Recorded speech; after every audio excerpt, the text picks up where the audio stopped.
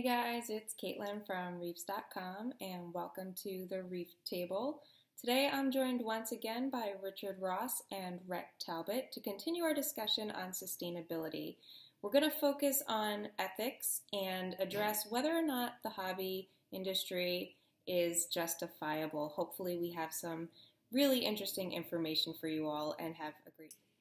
Okay, so here again with Rich Ross of the Steinhardt Aquarium and Rhett Talbot, author for Coral Magazine, and also his blog, The Good Catch. We're here today to talk about sustainability and ethics. So, we like to think of this as a sexy time with Rich, Caitlin, and Rhett. Okay, that's what we should rename the blog. More people would watch the videos. I think you should. Done. Okay. Yes, Caitlin, what would you like to discuss? I think ethics can be really sexy, so let's talk about that.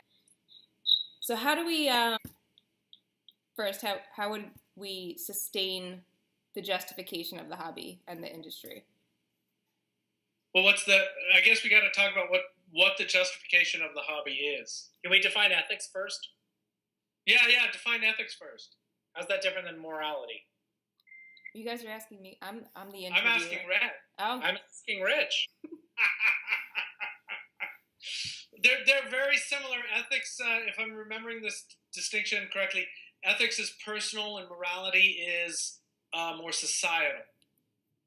So ethics would be what you decide to do, and moral would be how that relates to others. Yeah, does that work? Yeah. So we're talking tonight about what we ought to do. Correct.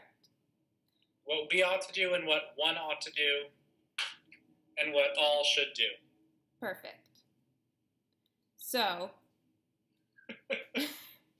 So what's the justification for the hobby? Right. That's the question. That's the first question. That is the first question. I think it's funny because I think that justification for the hobby doesn't come up until somebody is pushed to justify the hobby. Well, would you think? Otherwise, no one thinks about it. Would you think? What's a justification for any hobby? It's what you do when you're not doing what you have to do. It's something you do for pleasure. That is not your vocation. Like a sexy podcast. Correct. That is an avocation rather than a vocation. People are going to get so confused as to what this is. So hobbies are done for fun, right? Right. And I think the only reason people try to justify the hobby, any hobby, is when they're kind of up against a wall of people saying your hobby's bad for some reason. And that's what we're facing. I guess so. Yeah. So now, if we had to justify it, is there any justification to it? May I insert a tangent? Yep. Sure, we haven't started the beat yet. It's all tangent time. It's early on. Why not start with a tangent? What? So so I've been an aquarist for a long time. When I was a kid, I was interested in aquarium, but it never intersected with my professional life. It was something that I did for fun. And something my grandfather taught me about. And it wasn't until, 2009 that I think I first professionally engaged. I merged my writing career with my hobby as an aquarist. Before that point, I was writing almost exclusively about fly fishing. And fly fishing is a hobby that is similar. I think there's many parallels between fly fishing and aquarium keeping. It's something that people who are passionate about it do, and they view themselves as being very conservation-minded, and they're connecting with nature and the resource. Yet people who aren't anglers view it as you're ripping lips, torturing fish, and spending a lot of money doing something that doesn't benefit the world in any way, shape, or form. And so I think there's this, it's something I've been thinking about a lot recently. I think there's this interesting parallel between fly fishing and aquarium keeping and a host of other hobbies. And so the question I ask myself as I've been thinking about that more and more recently is what makes aquarium keeping different than fly fishing? Fly fishing, I think many people in the public sphere think of fly fishing as being almost synonymous with conservation these days. And I wonder why that is. Is it because Trout Unlimited has been so successful in being an advocacy group and being a lobbying group and helping to promote fly fishing on the conservation front? And why are we not there in the aquarium trade or the aquarium hobby?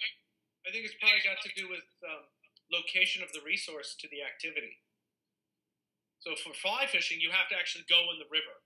So you see the river, you have experience of the river. If the river is full of crap and trash, you see that. If the fish aren't there, you see that. You're directly connected to the resource. I think in the aquarium hobby, you're not. So while I see lots of parallels, I think actually the angler fishing, fly fishing is a really good analogy of hobby.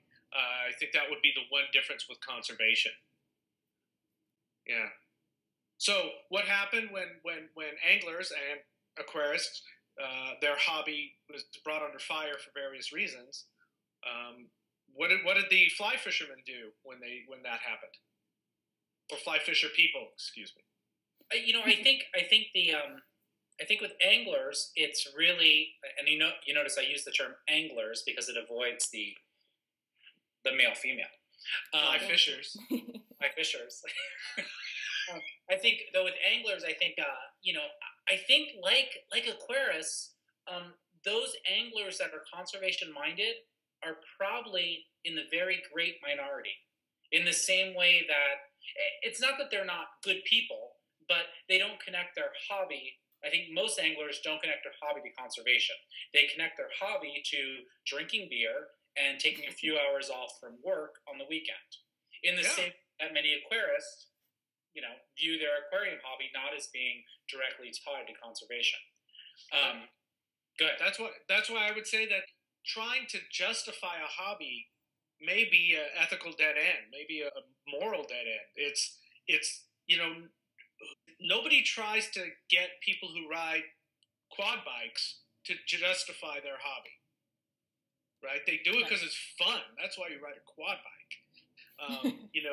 When people are tearing up land when they're doing quad bikes, what do? They either make the land you're not allowed to ride there, or they make trails. Okay, problem solved, done. And we never talk about the use of money or the use of gas or the use of personal resource for it because it's a hobby. You do it for fun. When you try to make that into some kind of philosophical position, it gets a little bit awkward. And I think we hit that as well. And I think we hit that because, like I've said before, that we feel very connected to research and science in our hobby, in the aquarium hobby. Closer than anybody on a quad bike is ever going to get to the people who design quad bikes, mostly. Because we're all a bunch of people who like to see what we can do with things in glass boxes. Mm-hmm. But trying to justify that, the biggest justification that comes up is my hobby, it's educational. And I think that's a little bit of an empty justification. Certainly it's educational for the hobbyist. Absolutely. That's part of the fun of any hobby is learning stuff.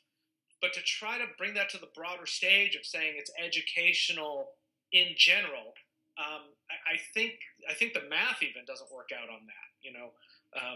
What do you normally hear? People say something like, a lot of people come into my house and they see my tank and they love the ocean because of it. It's like, oh, really? Really? First of all, how many people do you have coming through your house? And second of all, how many of them do anything except go home and if they remember your tank, say, wow, that guy had a really nice tank.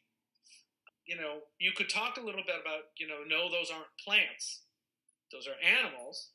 But I don't really think, I think using that as kind of a weak foundation as a justification.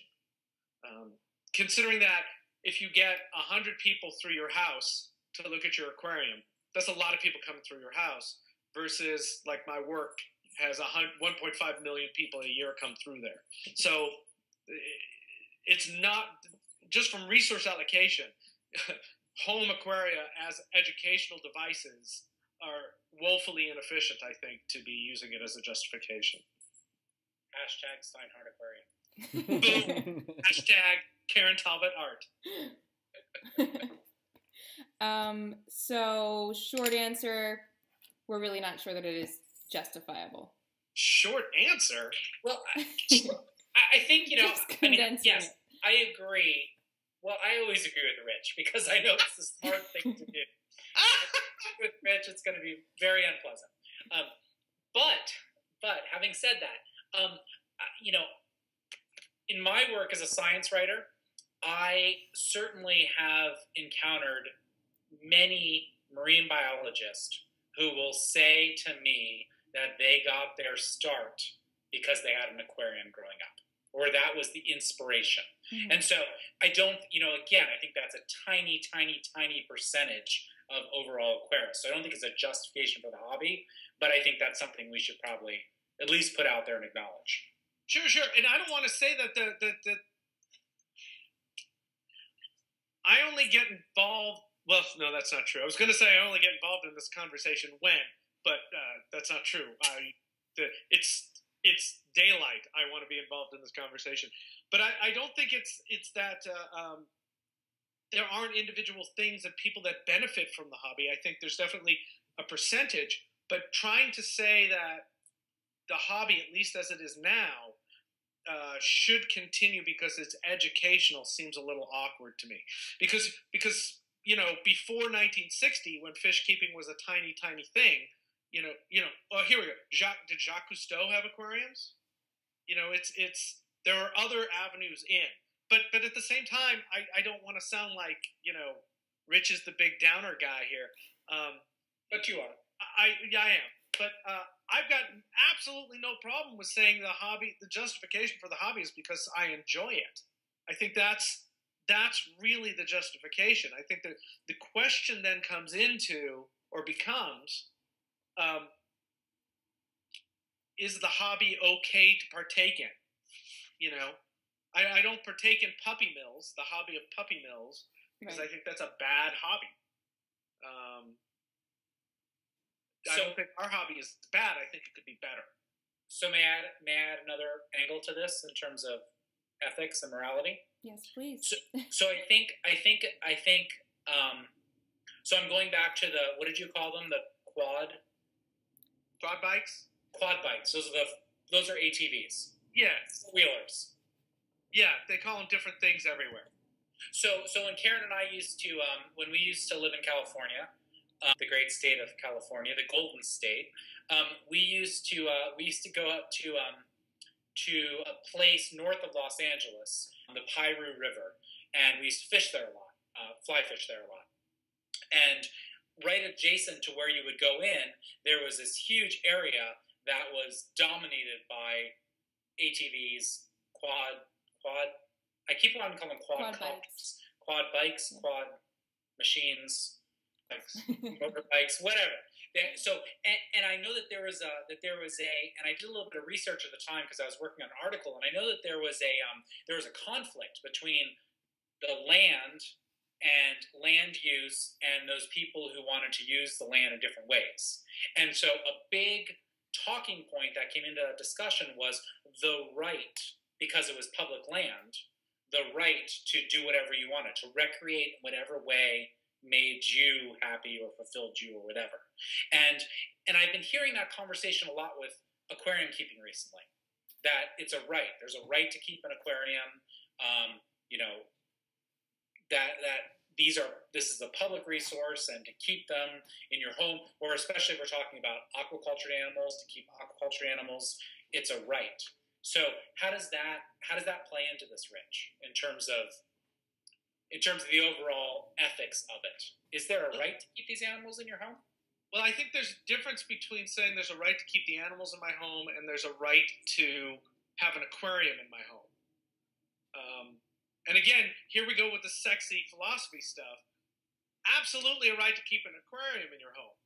What you stock it with, however, is where I would think the rights change or become not available. So is it, because I could say it should be a right for me to have a ferret in my house or piranha. I can't have either legally in the state of California. So the question of rights is a weird thing. We're not using public lands in our aquarium. We're taking animals from some other lands and using them. You know, so is Florida and Hawaii become the interesting conversation because it's the same as public lands? Maybe, but the public lands and the use of public lands, that's up for debate, discussion, and rulemaking laws. So that's how you, yeah. It's a resource, so you know, whether you extract from it or not. So I think maybe for me, what it comes down to is it comes down to duties. You know, I may feel like I have a right, but I also may feel like I have a more pressing duty to a resource or to a belief structure or to whatever it might be that might limit my so-called right to have that animal in my home. I would agree. I mean, you know, I have the right to go chop down trees until chopping down the trees becomes problematic for the forest. So now we're back to responsible and sustainable and all of that. I think, though, before we jump into that, possibly the idea of duty is an interesting thing. So, you know, how much can you expect a hobbyist, an actual hobbyist? And again, let's stop integrating or confusing the words trade, hobby, and industry. They're different things. They're not the same thing. So a hobbyist, you know, should a new hobbyist have a duty to the world? Like, I guess I would love that in a perfect world that, you know, everyone felt a duty to everything. But at that point, then you start going, well, how much electricity am I using to run my aquarium? And don't I have a duty not to have some plant burning coal so I can run lights to grow animals? So it's not there's not a goal, there's not an end point. It's a discussion. You know, how can I possibly justify running 1,000 watts of anything in my living room when there are people on the street starving or don't have a place to come in out of the cold? So ethics and morals is a very bizarre, long kind of spectrum which we can talk on. Right. So I think that's important for people to realize as well. When I'm demanding my right to have or fighting for my right to keep these animals, there's a bigger picture here, which I guess is what you're talking about with duty. I guess since we brought up sustainability again, how does sustainability and ethics correlate? Is it something that goes hand in hand? How are they relative to one another? Well, I don't think it's something that goes hand in hand categorically. I think that you can clearly have a sustainable fishery that is highly unethical if you want to define sustainability by the way that fisheries managers define sustainability. You can take, in terms of maximum yield, you can take a number of species from a fishery that will not impact the population of that species over time and future generations taking that same number, yet you could still do horrific, unspeakable things to every one of those animals, which would be arguably unethical. And wasteful as well. But still sustainable. Correct. But I think you have to, I think we have to make that not a thought experiment. So what does that actually, you could have a population of fish that you catch all the fish out of and you throw them in a pile to just die in the sun and they don't get used by anything for any purpose at all. That seems like an unethical, sustainable hobby. Yeah, and so I think what we talked about, one of the things we talked about last time, Caitlin, and you put up that nifty graphic, when you look at true sustainability, you look at the intersection of economics, sociology, so socioeconomic, and then environmental, and you find that sustainability is really only that thing that's in the very center of those three. So obviously having a a much broader discussion, ethical discussion about sustainability involves a heck of a lot more than maximum yield or sustainable maximum yield, which is, what we talk about in fisheries science. And I don't know how that, so if you talk to Robert Whitner, aka Snorkel Bob, he would tell you that, I think he would tell you what he's told me when I've interviewed him in the past. He would tell you that it's unethical to keep an animal in a glass box. It's unethical to take an animal off a reef in Hawaii and put it in a glass box, whether that glass box be 20, 30, 90, 300, whatever, gallons. So if we look at it that way, I don't know. I mean, is that you can take those fish off the reef in a sustainable fashion, but he would tell you from a sociological standpoint, that's not sustainable. Right. Sociological in respect to the animal's welfare? I think, yeah. I mean, I think that's what he would he wants to focus on the ethics of keeping those animals. Boy, I sure hope that guy's a vegan. Right, and that was what my first, and I don't know where he is today on this, so please, if you're watching Robert Whitner, get in touch with Caitlin and tell her you want to come on, and we'll all talk about this together. But the last time I interviewed him on this topic, and I asked him that question, he ate fish, and I was interviewing him in Hawaii, on Maui, and we specifically talked about the example of a mahi-mahi, or a dolphin fish, or a dorado, depending on where you live. And he said that he ate mahi-mahi, but he might consider not eating mahi-mahi if he had a personal face-to-face experience with a mahi-mahi. Wow, so, what an ethically bankrupt position. So his connection to these reef fish was predominantly in our discussion about a personal relationship with the fish that he developed diving and snorkeling on the reefs. But what about like endemic fish in other parts of the world that he hasn't encountered? Are those collectible? Does that escape his rationale? My sense was that all reef fish, being charismatic and beloved by divers, fell into the category of fishes. And if you read his books and you read his sort of wider-ranging literature, it applies to fishes outside of Hawaii. But reef fish is predominantly.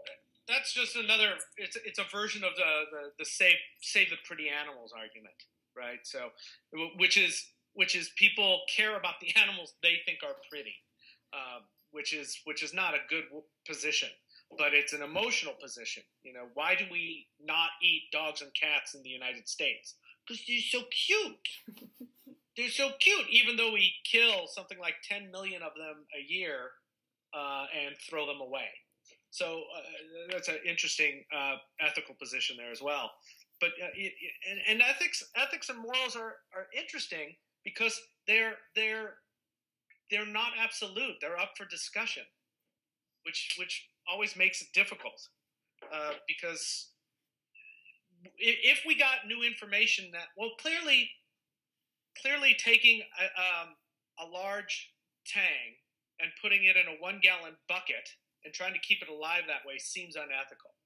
So there's some point where you're giving the animal a reasonable amount of space and reasonable care that it feels like it's ethical to keep it. There's got to be some way in there. It feels like to me, and just to complicate it even more, I think because we eat fish, it becomes even more confusing with fish. Because it's okay in one instance to kill the fish, but over here it's not okay to keep the fish and try to keep it alive and healthy. And I think it was a Skeptical Reef Keeping 6 that we delved into that. Did that spark anything for you, Rhett? Yeah. What I just said? Yeah, and I think let's explore the food argument even further. We talk a lot, and in fact, it's been leveraged for marketing use increasingly in the past decade. We find that people are more inclined to want to buy an animal that has been treated in a certain fashion and killed in a certain fashion more so than an animal that was killed in a fashion that we abhor. So free-range chickens, or grass-fed beef, or whatever it might be. So I think I think the consumer thinks a lot more about these things today than they did probably 10 years ago. Absolutely true. At the same time, factory farm chicken still outsells free-range chicken. So it's less expensive. It's less expensive. Most people don't want to think about it. Nobody wants to know how sausage is made. You really don't want to know how you get your meat. Yeah. It's not something you want to know, because if you don't know, you can hide and pretend like all is good. Once you find out, it's a little bit different. And I guess that gets a little bit back to what we were talking about last time is the data. So how bad you like that? We know there are, just from the scale of the industry that supplies the hobby, we know there's got to be some things that aren't being done as well as we'd want them to sometimes, but we don't know how much that is. I don't know. There's that picture of all the dead yellow tangs that went around for a while and that were found in the trash can in Hawaii, which could have been from a million things. It could have been 5 years worth of morts. It could have been lots of things, but that picture plays. But is that an isolated incident? Is that less than 1% of what happens? Seems like it might be, which doesn't mean we shouldn't try to be even better. But and I lost my track of thought there. I went off on a rail. As a trade, I don't think, or as a hobby, an industry trade hobby, I don't think we need to be 100% cage-free chickens or cage-free eggs. And this is something I've talked about a lot over the past, 5 or 6 years now. I think that consumers in other arenas have showed us that you can have cage-free eggs, cage-free hen eggs on the shelf for a price premium, and you can have regular eggs, whatever that means, on the shelf, cheap, and people will buy both. The market seems to support both.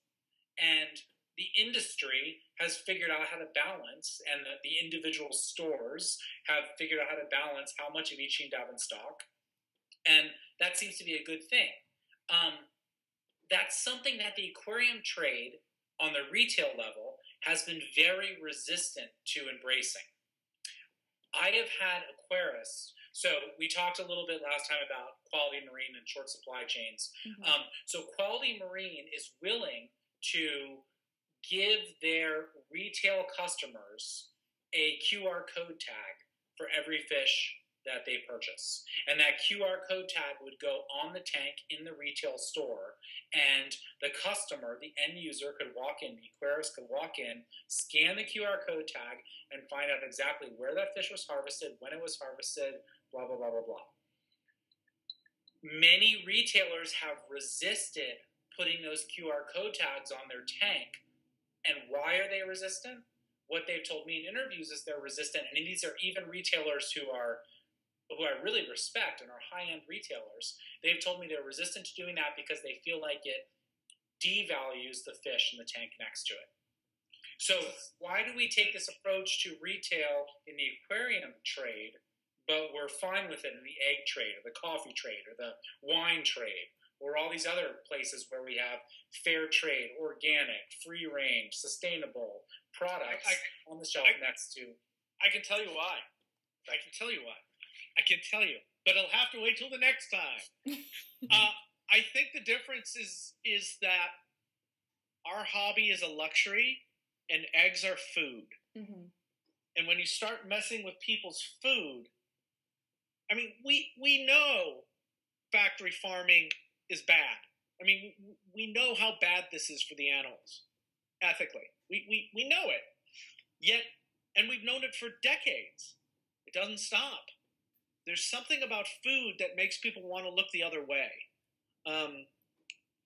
but there's something about a luxury that makes people want to nail it to the wall. But I would argue that most seafood out there is a luxury. Most people who are going to the fishmongers and buying an expensive piece of fish are doing it. These aren't people who are, but you just changed the goalposts from eggs to fish. Fair, yes. So I think that's an important distinction. Yes, yeah. But a lot of my work deals with fisheries and fisheries. And so, because I would agree that eating swordfish is a ridiculous luxury, and we've seen a backlash against that, and I think rightfully so. Are you on fish fishery? No, we I'll school you on the sword. It's back, right? We even had that swordfish fishery, my friend. Look, all I know is they canceled that swordfish show, which must mean we've won that battle. But they did cancel Wicked Tuna. So it's a weird thing, right? I mean, that's the whole point, that it's weird. That people and their ethics, where they put them, is very strange. I want to add one thing to the thing about the QR codes and why people... there was a fish store here called Green Marine that their whole thing was green. And you try to see this every once in a while. So it was all captive bred fish. It was all captive frags. And they couldn't keep a business because people, when it comes down to it, and I think we get to this is the new thing I've been thinking lately, is that people in a hobby are in it for fun, and they don't want to have to research the ethics of every single thing they do.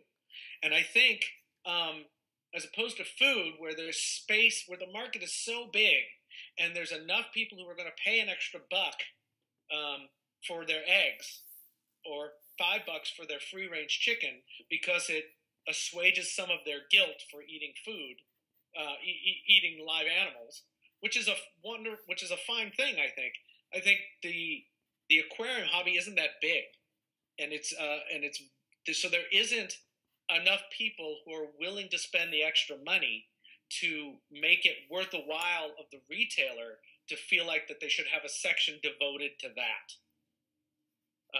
Perhaps that's part of that reason there, and so that's why I keep thinking that if there's going to be a difference, it's got to come from the vendor side. It's got to come from the import side. You have to fix the problem, if there is a problem, before it gets to the consumer.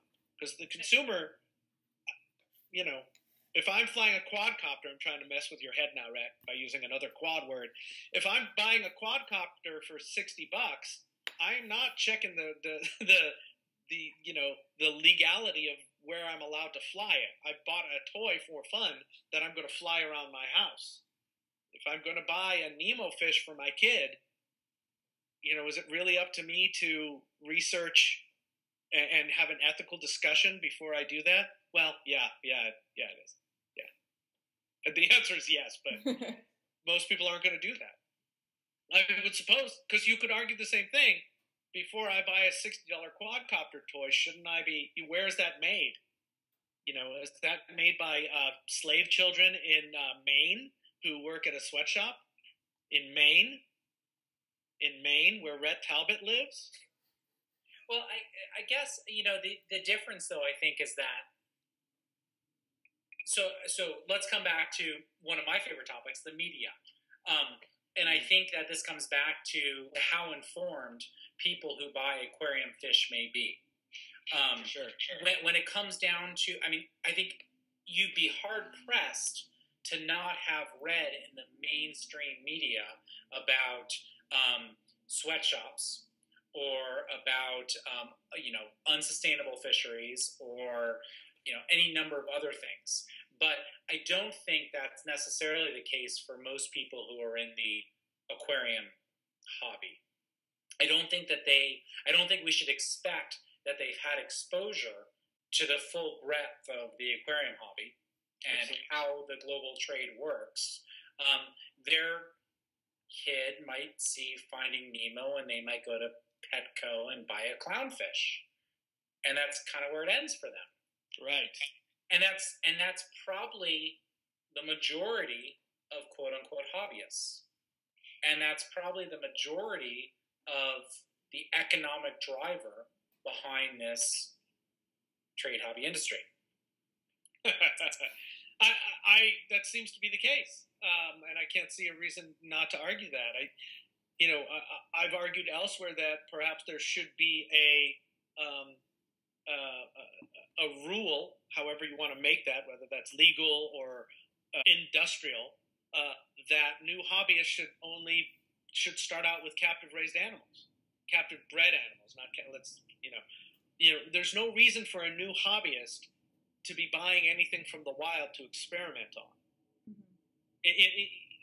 There's no justification for that. You're going to make mistakes like you are in any hobby. Here's a animal that's been made specifically for this. It doesn't impact anybody. It doesn't take away from anything. It's an entry-level thing.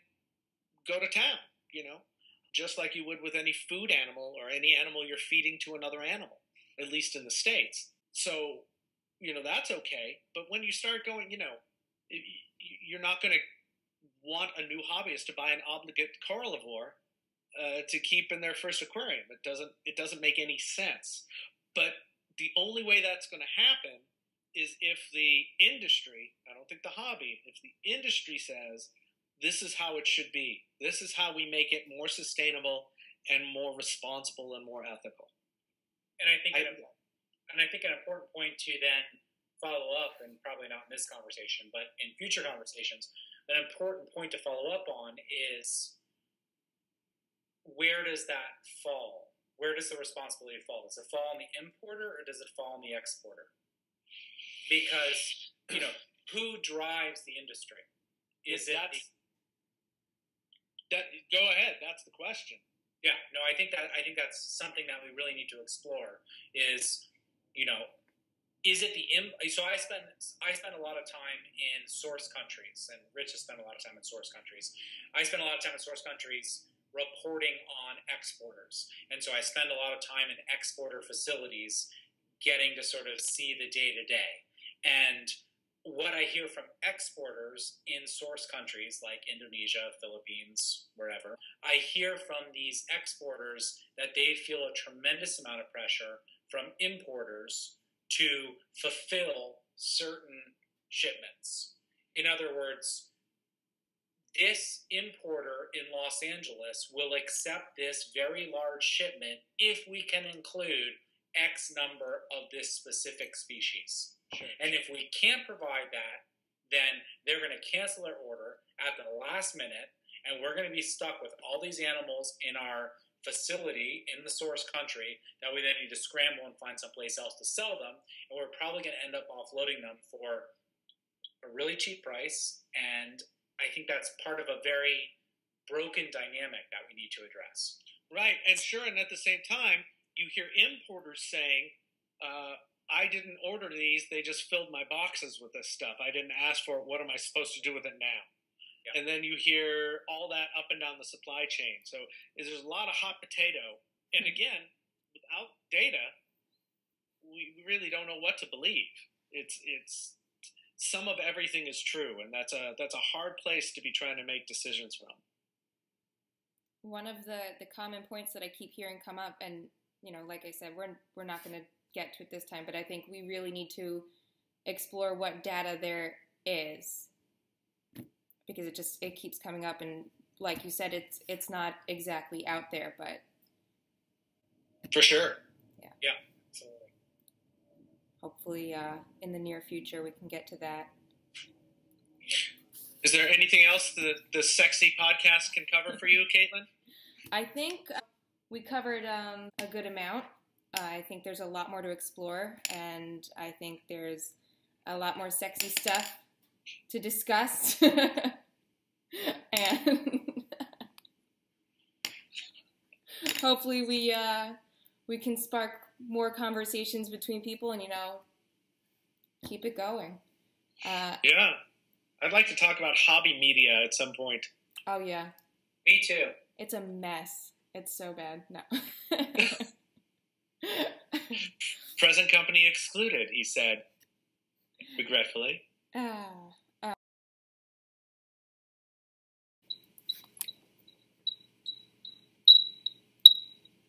So we're here again with. Come on. Oh God. God bless. Hashtag blessed. Hashtag blessed. YOLO.